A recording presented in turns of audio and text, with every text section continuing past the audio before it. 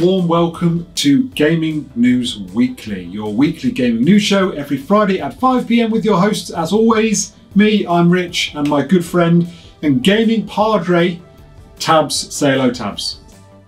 Elden Ring cooperative buddy. Absolutely. Tabs. Hello, Tabs. Hi, Barcadians. The Elden Ring enforcer, we should be calling you, is that right? No, I'm magic, mate. I'm support. You're the enforcer, if anything. I don't know about that. Anyway, we'll get onto that shortly. As always, we talk about the most interesting news stories this week, which I'll be honest, it's a little bit dry on this week. There's a few bits for us to talk about, and then we've got a bit of everything else. But we're going to start, as we always do, by talking about what we've been playing this week.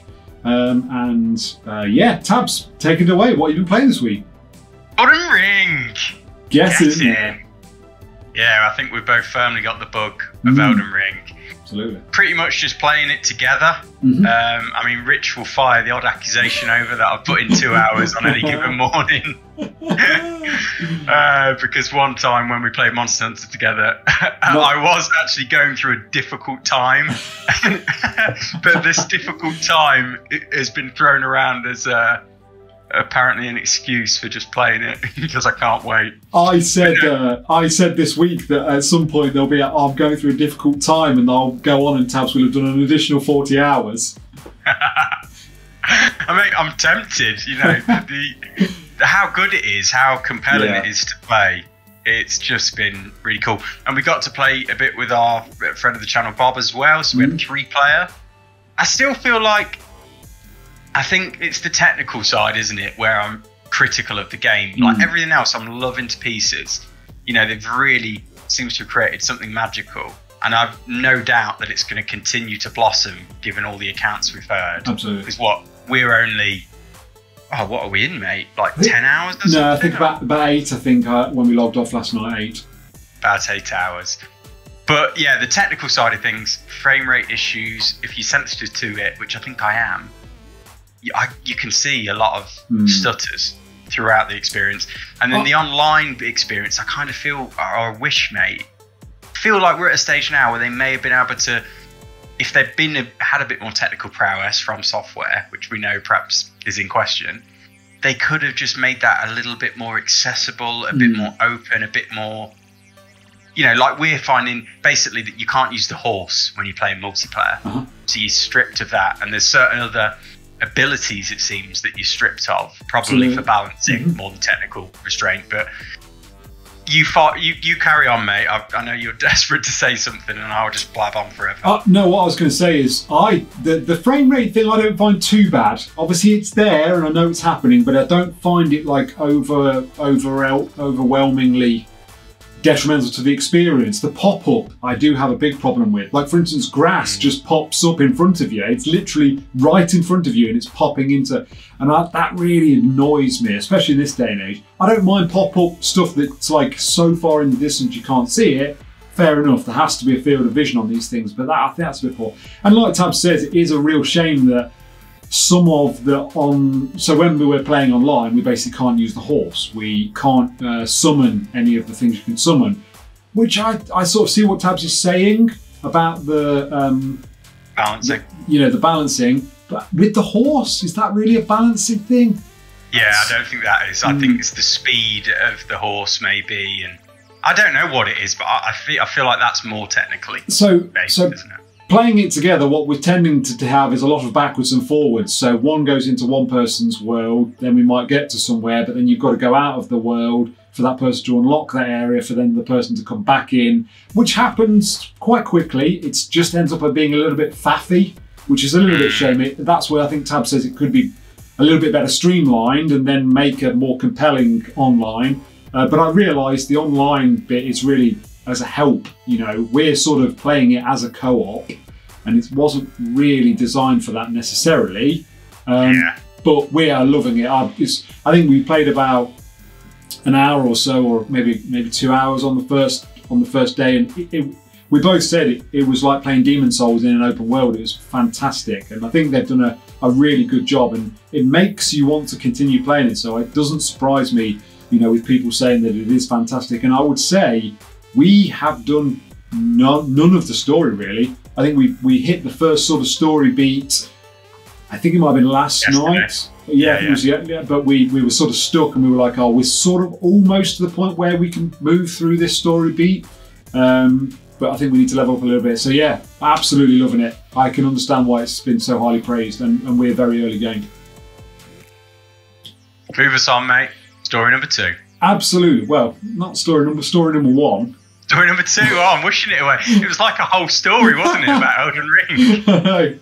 I mean, story number 1. We could talk about it all night, couldn't we? But anyway, story number 1. So we're straight into State of Play recap. So this week there was a State of Play. It was last night, I think about 10 o'clock. Oh, last night as in Wednesday, sorry. We filmed this on a Thursday. About 10 o'clock UK time. Some things in there, I wouldn't say there was anything particularly like outstanding. Tabs is putting the thumbs down. But yeah, interesting. There was a couple of bits in there. But I don't know whether Tabs wants to jump in whenever he wants on this one, but I'll go through it. And this is what PlayStation Blog sort of listed out. So futuristic exosuits clash with dinosaur hordes in Exo Primal out in 2023. I thought that looked okay. I thought it looked like a sort of a play for an online multiplayer if I've ever seen one. I think it was Capcom, wasn't it? I mean, yeah, it looked interesting, but it also looked a bit, I don't know, doesn't feel AAA, does it? No. There was a new Ghostwire Tokyo trailer showcasing ghostly threats out on PS5 March the 25th. I thought this looked good, actually. I thought this looked decent. Yeah, technically really pretty, and the mechanics look cool and stylish. So as long as they can give it some substance beyond that, I think they could be onto a winner. Absolutely. I did think that looked good. I'll be interested to see reviews on that one. New Stranger of Paradise Final Fantasy Origin demo that should carry over progress to the full game. That looked interesting. I've not had a look at this, so it'll be interesting to see how people think about that. It does look interesting. What did you make of that one, Tabs? Yeah, it looked okay. I think it was quite pretty, wasn't it? And yeah, I was almost forgiven for thinking for a minute, is this like a mainline entry? Because it looked pretty good. But apart from that, yeah, I was pretty lukewarm on it, if I'm honest. Agreed. And I think go on. I was just going to say, Worlds Collide in Forspoken is next, as Frey explores a land filled with corrupted creatures. I think for me and you, wasn't it? This was the standout. Absolutely. It looks really gorgeous. And the amount of effects going on at any one time was something that stuck out to me. And we know it's got a delay until later in the year. So nice that we had a new trailer to look at, pore over, and yeah, still hopeful on this one. Hopefully this delay is really going to give them time to polish it up and make it something really special. I have to say that I think the character models, environments, everything that's going on, the way you fight the creature, I think this looks fantastic. I think this looks like this could be on to a winner. Again, it'll be interesting to see how well it's received. And obviously we'll find out a bit more when we see gameplay and stuff. But yeah, I'm really liking the looks of this one. Next up, Gundam Evolution brings free-to-play FPS action onto PS5 and PS4 in 2022. I mean, this just looked like cannon fodder to me. I just think it was also like, because they're obviously going for this FPS vibe, but like, I don't know, FPSs work better in other sorts of games, not like robot mech games. I don't know, maybe that's wrong. Maybe they can work in those kinds of games, but it just didn't have the right feel. Just looking at it, I just thought this seems a bit plain and a bit unremarkable. Next one, the missus was really liking the looks of. This is like Teenage Mutant Ninja Turtles, the Cowabunga collection, and it's like a collection of all the old games. You got side scrollers in there. Actually looks really cool. It'll be interesting to see how well it plays. But I think there was a lot of nostalgia there for the missus. I think she was like, I think it was Konami as well, mate. So Konami came out the shadows. Yeah, I know, yeah. I thought that when I saw that at the end. What's up next, mate? Giga Bash brings multiplayer Monsters and Mayhem to PS5 and PS4 this year. Can't even remember it. No, agreed. This next one, I thought the visual style was striking, at the very least. I thought the visual style was odd. We were trying to discuss what we thought it was. It's like almost like a new style, I would say. Like it's like a mixture between sort of cel shaded and Yeah, I don't know. It's a weird style, isn't it? But it was called JoJo's Bizarre Adventure All-Star Battle R. Launches this fall. I mean, you start to look here, you kind of feel like it's sort of like cash grab territory, isn't it? We've got a free-to-play FPS. I mean, presumably that's a battle royale. What did we have earlier on? You know, that futuristic exosuits, Exoprimal. That looked a bit like it could be, you know, almost one of these kind of games as a service type games that they want to monetize and get money that way. So, yeah, all that doesn't sit well with me anyway, but carry us on, mate. What so next up was Battle Through Hell and back in Trek to Yomi. I thought this looked interesting. This almost looked a bit like a Wes Anderson stop motion, I thought. I was really interested. Was this the one that looked like a 2D Ghost of Tsushima? Yes, it was. Yeah. But the animation of it I thought was really interesting. But again, I don't know, it looked interesting. I think that was the thing on this State of Play. There was a lot of like things that you weren't that interested in. It just left a bit flat. I did like this though. Returnal Ascension update is going to add co-op and then an additional, I think, DLC, which survival mode. Yeah, I think that's really cool. I think co-op on that game would be really cool. That is cool, and it's nice that it opens that door up to a lot of new experiences then, because even for me and you, mate, I mean, it's something in a quiet period at some point, if we ever get one again, we could decide, you know, pick that up cheap, play it together co-op, because we know it's notoriously hard as well, and that's always a barrier for entry, but if you play it with a buddy, you know. That's exactly why we chose previously to play Demon Souls together, and obviously we're choosing to play Elden Ring together, because standalone, those games are really hard and can be quite demoralizing, but somehow played together like we do, it sort of changes the experience. And the same would be for that, you know, really hard game, but you're going through it together, you're feeding off each other, and obviously there's two of you to do the battles. So yeah, I think that would change that, and I think that's really cool that they've added that. The Dio Field Chronicle announced for PS5 and PS4 excuse me. And then Valkyrie Elysium descends onto PS4 and PS4 in 2022. Yeah. So I think for me, mate, it just, I mean, they did try and set the scene. I suppose they dropped it. You know, we only knew about this the day before, was it? Something like that. Yeah. And then they did say that it's going to focus on games, I think, in the latter half of 2022 and on Japanese developers. Yeah. So I suppose you can kind of say they tried to set expectations there. You know, we weren't expecting to see God of War drop because of that. But I don't know, it just, I think this is more a symptom of like the formula of marketing we're in now, because we don't have E3 seemingly anymore. We don't have that kind of massive drop, condensed window of game reveals, and instead we get it drip fed throughout the year. And therefore, you kind of never know what you're going to get from these things. There's no doubt, I'm sure there's an element of this. You know, Sony have had deals with all these third-party developers. They've got to put something out to promo it. So it almost feels like this, though, could have been dropped easily on just on the PlayStation blog or on Twitter, you know, a Twitter post. So, yeah, I don't know. I think it was hard to come away from not feeling a little bit disappointed. Unless you've got a specific interest in some of these sorts of games that are down there. And I think for me as well, there's also kind of like, when you hear Japanese studios, even though really I should probably check myself, I think about Konami. You know, I think about Japan Studio, even though I think they're gone now, are they? I forget. Who else? You know, Resident Evil. So you almost imagine I'm going to see Resident Evil, or could I see Silent Hill? You know, I think that's the thing, isn't it? When you hear that, you hold that in such high esteem that you're expecting something like magical, and yet this just felt very one-dimensional, flat for me. Agreed, mate. Agreed. Anyway, and that's probably enough on that one. Agreed. Do you want to move us on, buddy?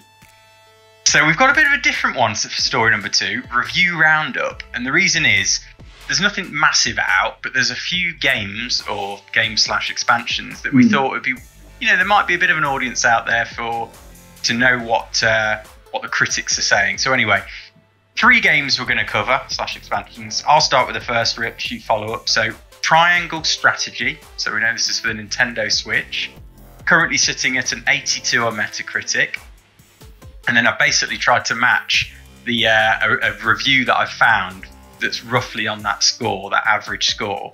So Game Informer gave it an 83, and they had this to say: playing Triangle Strategies battles is probably the easiest and most carefree part of the experience. There's a lot of fun in strategizing and watching your character's abilities shine, and I love outsmarting the competition.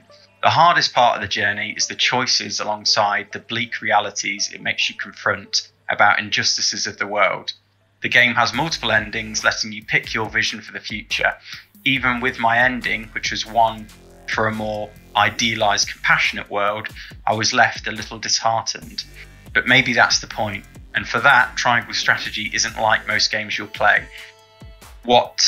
Which is what makes it special, even if it's not always perfect in the delivery of its harsh truths. Interesting. I like the fact that it's obviously got a much deeper story. I mean, it's sort of what turn-based strategy game, you would say? Yeah, turn-based strategy. I think in that kind of Final Fantasy Tactics mold. That's what I thought. But you're absolutely right. I've heard people say you can really affect the story as well with decisions and choices throughout, and that's kind of cool. Decent. So next up, Destiny 2 Witch Queen, which I believe is a DLC, isn't it, Tabs? Yes, it is. Yeah, Destiny's like an online forever game, isn't it? Yeah. Game as a service. This is the big expansion, the new big expansion. Currently sits at 88 on Metacritic, and the gamer had this to say. The gamer gave it a 90 and had this to say: the Witch Queen is nowhere near over. We still have the raid next weekend, and if Beyond Light is any indication, a lot more to discover once the first team crosses the finish line. It's difficult to judge a Destiny expansion this early on, but based on the campaign alone, I feel confident in saying that this is the best piece of Destiny content Bungie has ever put out. Wow. If this is the new standard for expansions, the future of Destiny 2 is extraordinarily bright and dark. Well, that bodes well for Sony, doesn't it? Considering they've just bought Bungie. Yeah, really good praise. Really good praise. I do wish, mate, you could cope with FPSs, because I think we'd have a lot of fun on Destiny. It's got the progression stuff. Raids are just so cool. But anyway, we've got Elden Ring. So to wrap us up on this review roundup, Assassin's Creed Valhalla: Dawn of Ragnarok. So 74 on Metacritic, and worth playing. Never heard of them before, but they gave it a 75, and they had this to say: at the end of the day, they've probably not heard of us, mate, either, have they? At the end of the day, Assassin's Creed Valhalla: Dawn of Ragnarok is a nice but not particularly special expansion pack. The plot is fun enough. The plot is a fun enough visit into Norse mythology, but unfortunately that's such a well-trodden area that it feels less special to dive into. The new powers are a cool twist on the formula, but ultimately you're still playing more Valhalla. If you enjoyed the game, then you'll enjoy the expansion, but if you burned out on it, then being able to turn into a bird isn't going to refresh your Viking spirit. A little bit savage, that review, wasn't it? Agreed. Oh, the trouble with this is, I look at that and think, oh, it's Dawn of Ragnarok. Oh, it's God of War. And then I'm like, it's not God of War, is it? No. I just think some of that trailer we saw about it, a lot of the design aesthetics seem to just be totally derivative of what we saw in the last God of War. Yeah. Down to, I remember there was like these blue characters that reminded me of, what's his name, Sindri and I forget the other, the brothers. Yeah. They looked a bit like that, and I just thought, well, that's a bit like Ubisoft all over at times, isn't it? And I don't blame the devs. I'm sure they've got loads of talented developers. I feel like it's probably more management that are just constantly encouraging them to chase trends, be derivative, and anyway, let's push that to one side, mate, and finish up, wrap things up for the week with story number 3. Excellent. So story number 3, which I feel like I've been sold down the river on this one, but we'll get into it. Moomins joins the Open World Club, and Rock Paper Shogun had this to say: a new video game will visit Tove Jansson's. Yeah, I think that sounds right. Wonderful world of Moomins, and I am delighted. Due to launch next year, Snufkin Melody of Moomin Valley will star the tootling nomad as he returns from his winter away only to find the park keeper has imposed order upon the free-spirited valley by building parks everywhere. Sounds like a problem to be solved using friendship and mischief. It's quite pretty too.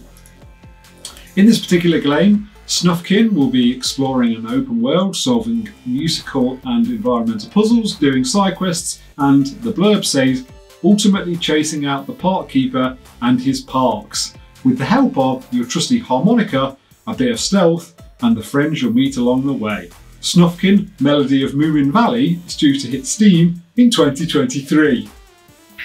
And we're all super excited for it, aren't we, Tabs? Yeah, a bit of a joke story because obviously it's a dry news week, but it just stuck out at me. I mean, you read that bit at the end, mate, it could be Zelda. Where does it say? So, open world, solving musical and environmental puzzles, doing side quests. I mean, that's like a Zelda game. It's like Ocarina of Time does Moomin. Exactly. But, I think that it does actually look fairly pretty. Okay. I also just thought it was funny, given we're on the back of this like slew of AAA games and hype experiences, and then we've got, Moomin open world game coming. But no, we shouldn't cast judgment, mate. You never know. This might be like the next 97 on Metacritic. So. Anyway, that is enough of that. Let's do everything else and bring this one to a close. So I'll get going. Elden Ring is larger and more complex than originally planned, which is very interesting. Indeed. Gamescom will host an in-person event in August for the first time in 3 years. Which is fantastic. I feel like that means the world is moving in the right direction in terms of getting everybody together again. And finally this week, Bungie is working on a new third-person action game, which is very exciting indeed. You've cut that last story off then, mate. You don't want to cover that. Is it that bad? What? You said finally. That's the last thing, isn't it? No, I've got here. Jurassic World Evolution Studio announces new F1 management sim coming this summer. Yeah, that's not on my script sheet, so I don't know where that's gone. But yes, I think that's interesting. Yeah, I actually really thought this looks really interesting. It looks like they're going to take it to another level. And I've played a couple of Formula 1 management sims over the years and really enjoyed the more technical aspect that you can get into them. So yeah, really interesting on those. Cool. Right, Fantastic. So that is everything we've got for you this week. We hope you've enjoyed it. If you have, as always, give us a like. And if you're new here and you've enjoyed what you've seen today, subscribe to the channel and join us. But I think that's it. Another one for the archive. Damping completed.